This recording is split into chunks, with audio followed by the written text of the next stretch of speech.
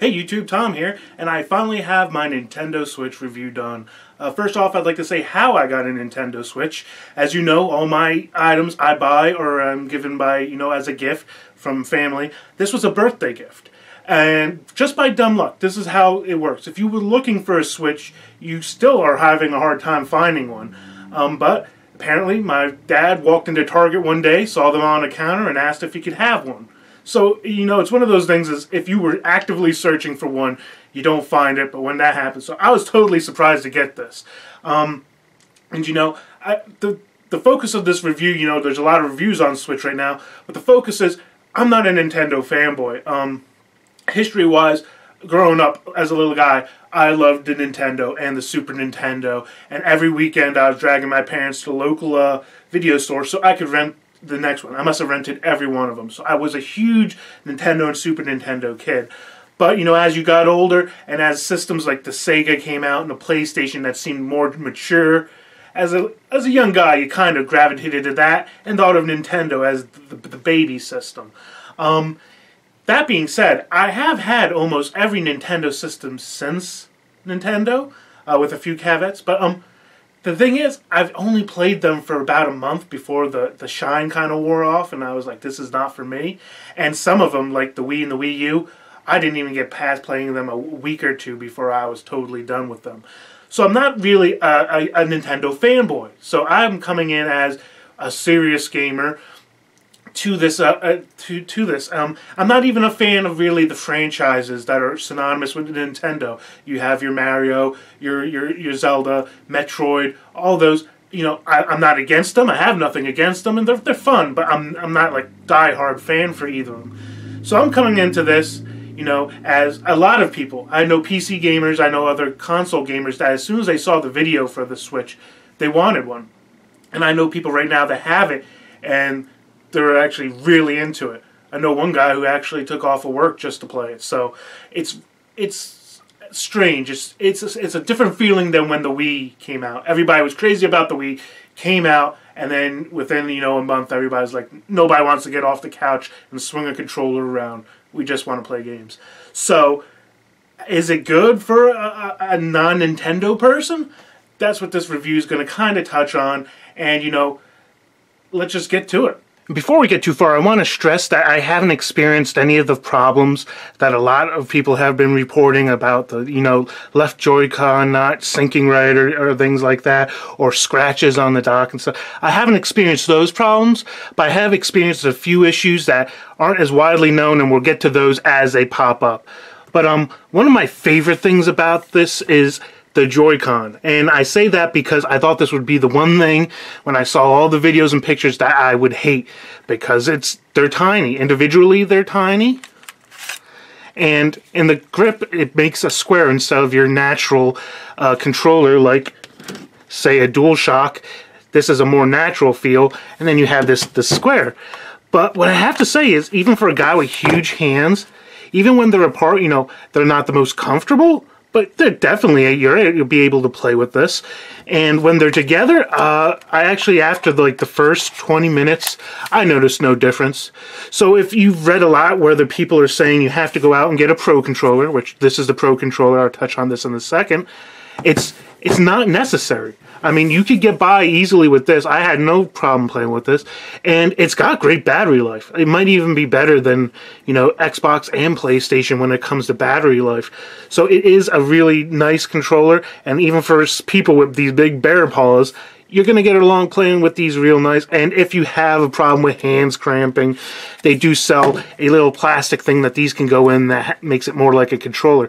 But perfectly fine. There's a little strap. I don't have it out, but it goes on here. It makes the buttons more clickable, and it has a strap so you don't fling it through your TV. And what's also amazing about the Joy-Con is the fact that it has the ability to do just more than being a controller. It has HD rumble inside it. Now, it's not a crazy rumbling feeling, it's on par with DualShock Xbox, but what's amazing is it comes out of these small little controllers to begin with. It also has the amiibo function. I believe it's this joystick, you just put your little figure there, and it works. So that's another thing built into it. And you also got to remember this has got the gyroscopes and stuff for the motion play. All of that packed into these tiny little controllers that work. I mean, everything has a nice click to it, and it's just a nice quality. And like I said, it became one of my favorite. You can even play without the grip. It became one of my favorite things because I thought I would hate it. But in the end, I actually did like it. Now, say you need extra controllers, like this is the first system since, I don't know, like the original Nintendo that ships with the ability to have two-player controllers. I mean, this is two-player. If you need another controller, it actually does make more sense to get the Pro Controller, because the Pro Controller is around, I think, 60 bucks. I think the Joy-Cons are $10 more. Plus, then you're probably going to want to take your Joy-Cons and add them to a grip. The Joy-Cons, when you buy them separately, don't come with a grip if you buy the pair.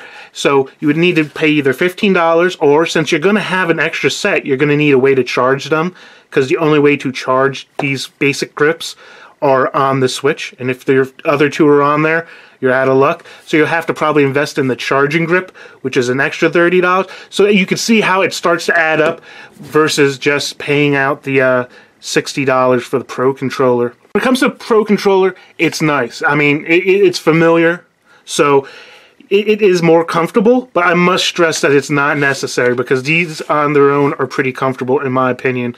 But everything works on it nice. I like the triggers. And it also has all the functions, HD Rumble, Amiibo support if you just press it to the top there. It even has the gyroscopes for when you're doing your crazy puzzles in Zelda.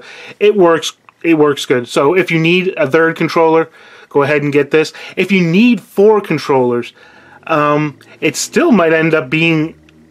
I think it works out to only $20 more to get 2 Pro controllers versus getting, say, 2 Joy-Cons and a charging grip. So, I mean, you gotta look at the sales, see what you think, what works for you. But I would say if you know someone in the family that has dexterity issues, arthritis, this could become an issue. So a Pro Controller starts to make more sense, or you can get the 4 and then just give them one hole like this. But in a whole, I really like the way controllers are handled.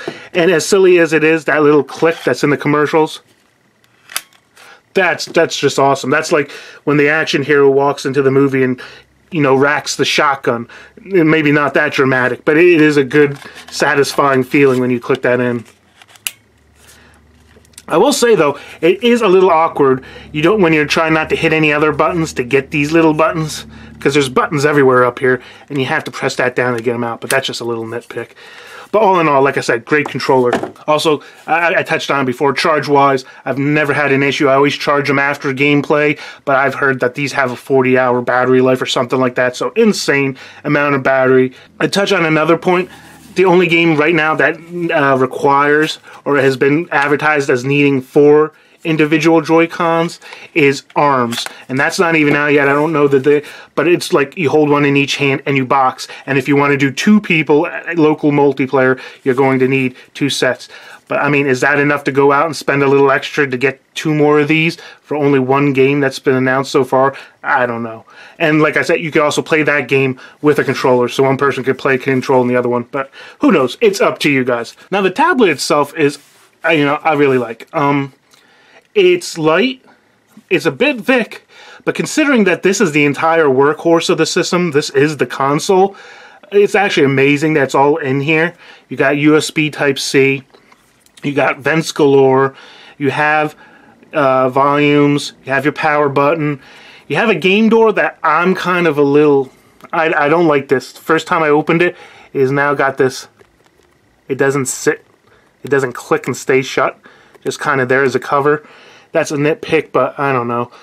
It reminds me of old digital cameras where they used to have the little plug that went in for the memory card. But anyways, they have a headphone jack, and headphone, I gotta say, really bad. Well, really bad is a little exaggeration. I just don't think it gets loud enough. I think they did that on purpose because kids will be using this, and they don't want to make kids deaf. That would not be a good story for Nintendo. But I have stuff that gets a lot louder, and if you're in a loud enough room, you're going to hear everything in the room. So, kind of a knock there. More vents, the Nintendo logo, and under this kickstand is where you got your memory card. and we're going to touch on that. The kickstand itself is like on the same as like those cases you get for your phone off Amazon. You don't want to really trust them as much. There really isn't much strength here. So go ahead and close that. So you press your power button. This has been in sleep mode, and it says press A to continue. So I gotta get the controllers. We're gonna go snap them on here. And if you see, I don't know if it'll do it from the lock screen, but usually when you put a controller on, see, a little blue light comes on to tell you, okay, you're in this kind of mode. Now, screen-wise, I have nothing to complain. You know, usually I'm kind of a snob when it comes to screens. But the thing about this is it's a really nice 720p screen, and when you're playing games and stuff like that, it's definitely good enough. And because it's 720, it lends to how much battery power you get. Battery is pretty good. I've gotten over 3 hours, and that's playing Zelda of all things. There's easier games that, like the retro games, that might get a little bit more because they're not as intensive.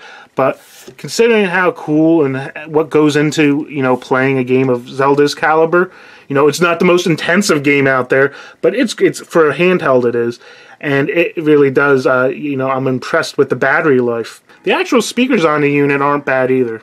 Battery life is good. I mean, if you're on an extended trip, you might have to find somewhere to plug in. And like other people have said, because the power port is on the bottom, the USB Type-C, if you have it on a table, you're not going to be able to plug it in, so you'll need another stand. But I mean, you're going to be, I could hold it and plug it into an outlet and be fine with that. But it's kind of hard to bring it up here under the lights. But it is really an awesome looking game. Zelda itself, you know, like I said, I'm not a huge fan of the Zelda series.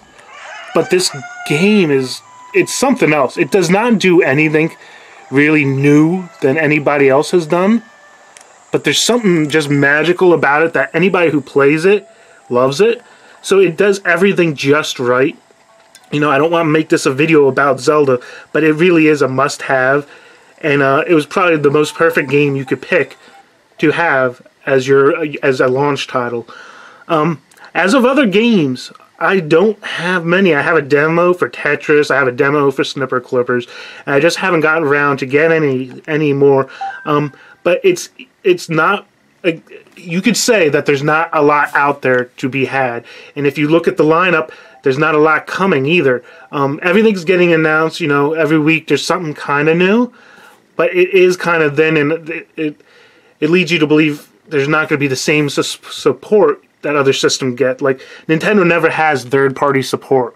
But I think that's going to change because this is a really awesome console, and I think people are going to step up. And every week you do hear something new. And like I said, if you're into retro games, there's a lot of stuff like Neo Geo games like Metal Slug and King of Fighters. I didn't know Nintendo had, you know, access to that, but they're on here. So there's a lot of like cool stuff you can play. And these retro games, you should be able to play these for hours on end because they're not demanding.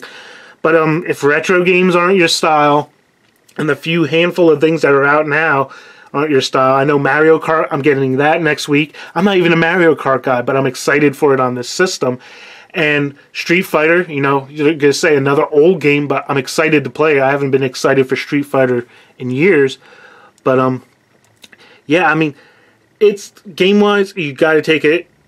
Try something new. Maybe you don't think you're going to like Mario Kart or something, but, you know, it's a whole new system. If it wasn't for the uniqueness of this system, would this be as interesting if this was just a console that sat on the wall? Maybe not. But, like I said, you gotta take it with a grain of salt. When I got my Xbox One originally, there was nothing to play for months. I had got it in hopes that, you know, I could play some of my old, like, Elder Scrolls, you know, in the meantime, not knowing it didn't have backwards compatibility, and I went months without something to play that I liked. The fact that I have Zelda and 2 other games on the way, that's not so bad, so I can't say, oh, they have no games. I want to touch that. I believe the screen is plastic. It's not Gorilla Glass, which is, you know, not a good thing. I would suggest getting yourself a good case. This is the Nintendo Deluxe travel case, I believe it's called. Even accessories for the Switch are hard to come by, but this is one of the better ones. It's pretty heavy duty. I like it. I think it was $25 for it. But even if you're going to bring it downstairs where maybe somebody might knock into it, I always put it in the case when I'm leaving my room. So that's a good investment because of the screen itself. As for getting scratches when you put it in the dock, my dock is at knee level, so I'm not, putting it in super careful or lined up, and not once have I got a scratch on the screen yet. Not saying it doesn't happen, but it hasn't happened to me. Now, when it comes to how memory is on the system, it's weird. They only gave you 32 gigabytes on the system itself, which is kind of crazy. With 2 to 3 games, you're going to have your entire system taken up. You can put in a micro SD card like I have here, a real nice big one, but for the most part it's used for screenshots. You can't move game data or save data to there. The only time that you can kind of get around this is by buying digital games. Digital games will default to that location. So, either they have to allow you to move that kind of stuff to this SD card, or they should have shipped it with more data or more memory, because this is just not enough these days, especially with the cart games. You can have a white or black mode. Of course, I picked black. Easier on the eyes. You're going to save some battery. Now, as satisfying as it is to click the controllers onto the Switch itself, there's also the satisfying feeling of when you get the Switch into the dock.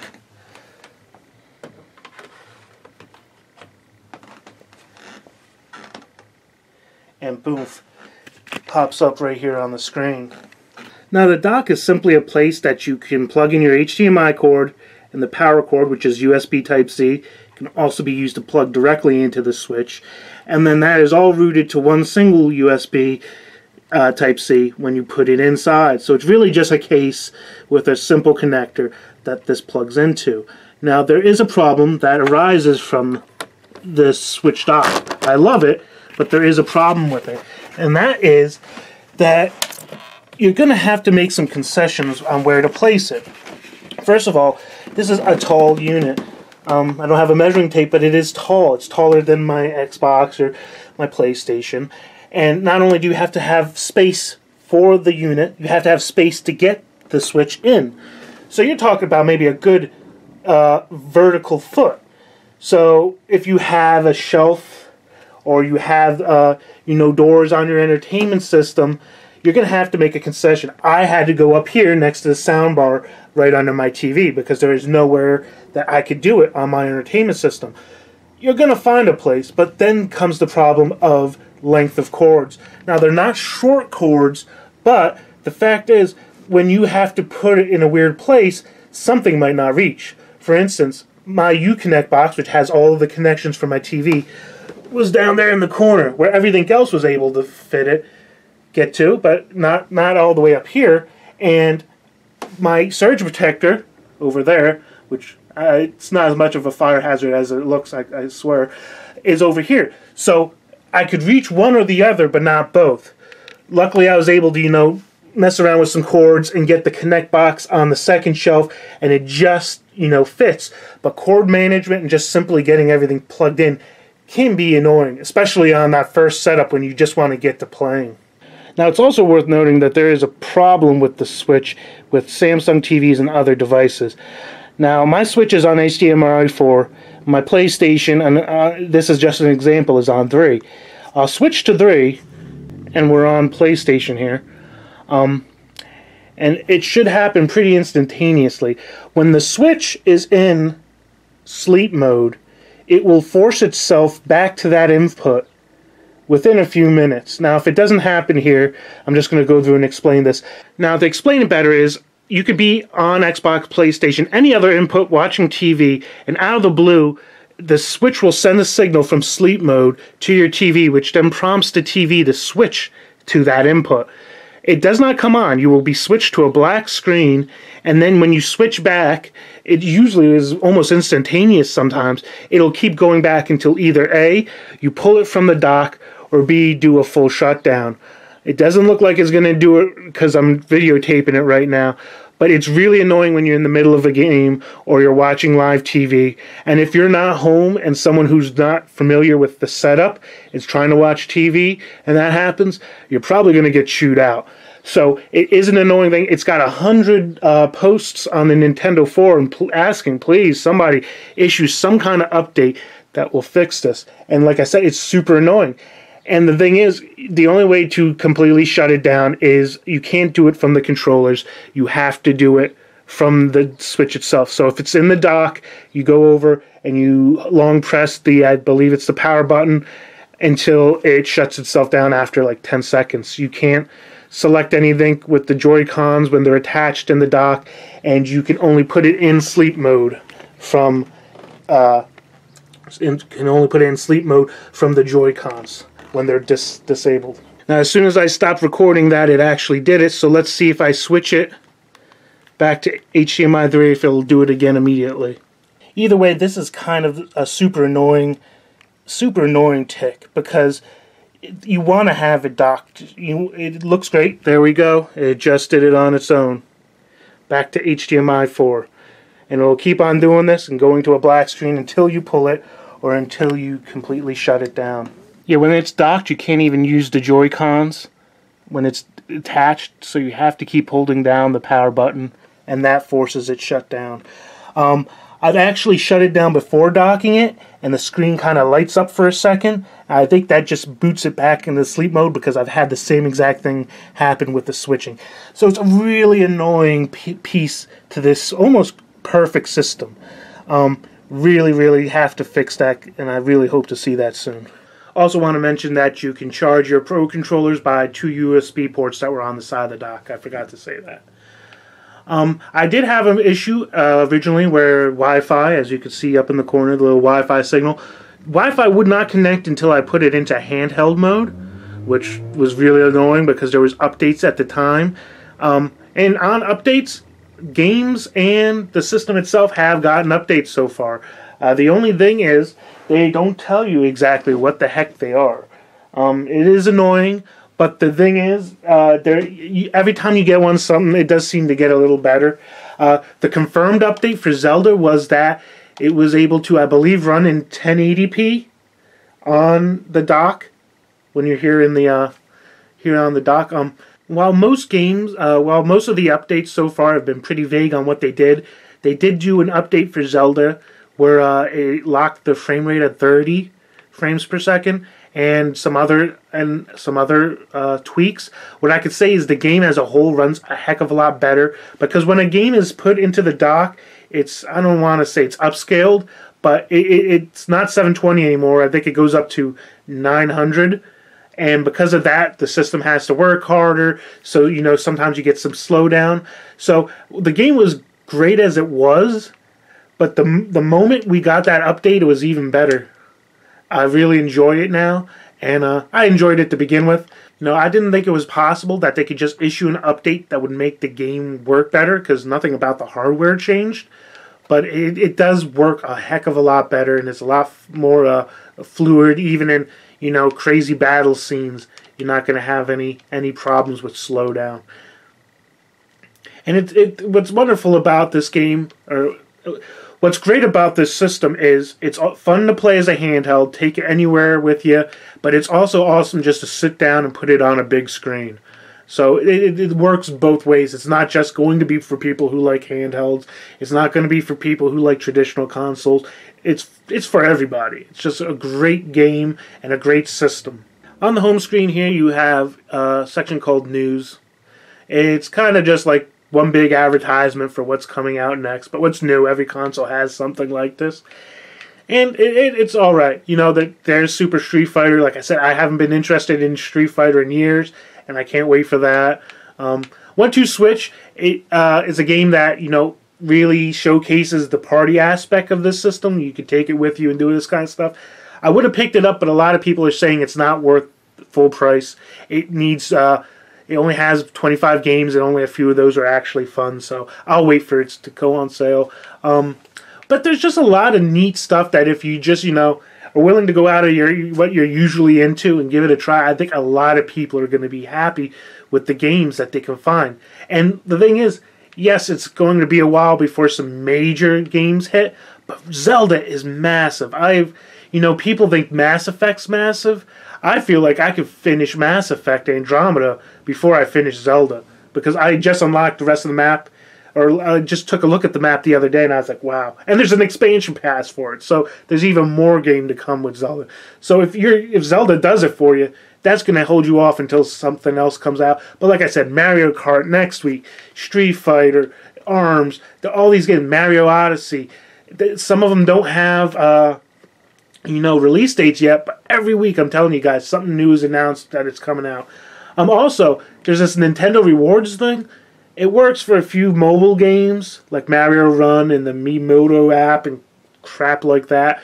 But the cool thing is you also get points for the games that you buy. I think it's automatic for digital, and when it's games like Zelda, where it was a physical copy like I had, you go into the settings, and then there's this, and you can earn points over here. You only do it once, and it probably doesn't work for used games, but you go in there, boom, you get the points. At the moment, though, last time I checked, you can't use them on any of the Nintendo eShop for Switch games. It's like 3DS and Wii U or something. But, I mean, that's a natural progression. It's going to come to the Switch eventually.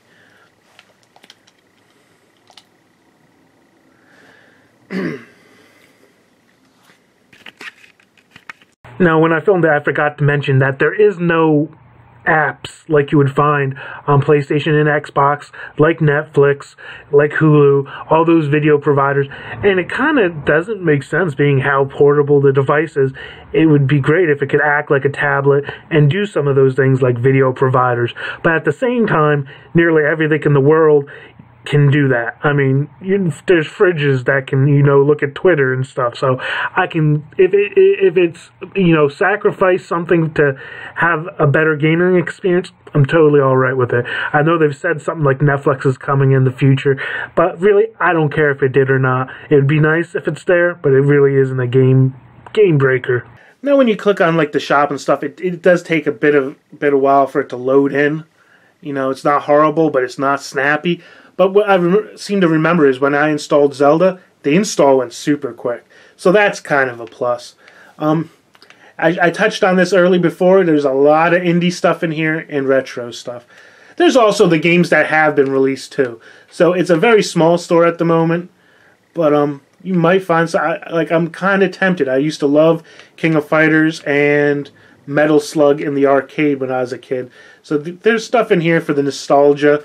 There's stuff in here, that just came out. So it's a good mix, but it's small, it's very small right now. You also have your album here on the main screen, where when you take a screenshot, there's a little dedicated button, kind of like they have on PlayStation, where you hit it, it takes a screenshot, and you can share it to Facebook and Twitter, which is cool. I've done it a few times, and they actually come out really nice looking on social media. And graphic-wise, I want to touch on is there is a certain style to Zelda that was really smart, because this is not the most powerful machine out there. It's not going to go toe-to-toe with, an Xbox or a PlayStation 4 Pro, but it's not trying to. And I always thought it was a cop-out when people would say, Nintendo's not trying to compete with Xbox or PlayStation, but it's not. When I play the Nintendo Switch, it's more about just relaxing and having fun. And it might sound corny, but you feel like a kid again on summer vacation. Whereas when you play PlayStation, when you play Xbox, it's often intense. There's often a lot to do. It can almost feel like work. And, they're both a different kind of playing that I really do enjoy. I actually am drawn more to the Switch lately. Like, it's easy to get into, put down, pick up the Switch, than it is to go, wow, I still probably have a good 13 more hours in Horizon Zero Dawn. It's not that I dread playing that game. I love that game. But there is a different feeling. So, graphics-wise, it doesn't need to be that sharp. And the great thing is, they're smart about it. They made Zelda for this system. It's just amazing to me that they thought that far ahead. I mean, it's a massive game, and it looks good because of the art style, which also makes it not as demanding, so that they could do more with the game on this system. And it's going to cause, developers to have to think a little differently, but I think if they do, we're going to see some great games. I'm actually interested to see how they're going to do Skyrim on this system. That's going to be insane. And I have to say, I'm super happy with this system, guys. You know, I feel blessed that my parents were able to get this for me for my birthday. And, you know, I feel blessed about everything I have, you know. Thank God I have a job that affords me the money to do this. So, if I had to pick between all the consoles, I'd still have to go with my PlayStation. Their exclusives are killer. It's like playing a movie, and I just love my PlayStation. That's not to say that the Switch isn't in second place. Xbox, I'm going to get flack for this, but Xbox isn't even competing in this lineup in my mind. There's just nothing to play on it. But PlayStation first, then the Switch. It's fun. It's a great first system for people. It's a great, you know, secondary system for, you know, us serious gamers. It's just all around something special.